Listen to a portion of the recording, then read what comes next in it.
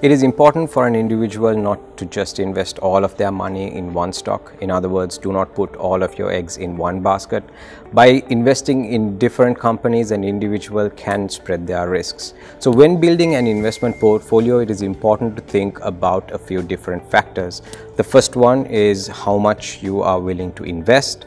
The second one is over what time frame you are looking to invest, and the third one is what is your expected return. So based on these, an individual can pick the stocks for their portfolio. The other way of spreading their risks is by looking at different sectors.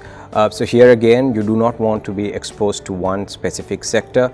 By looking at economic, political, and also other developments that are taking place in and around the country, it is important for you to choose your sectors.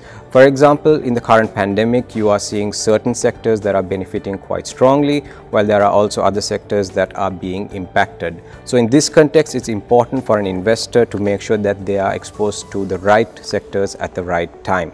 Another option an individual investor has is to invest into diversified companies. So these are companies that already have positions in different sectors. By doing this, again, an individual investor can spread their risks.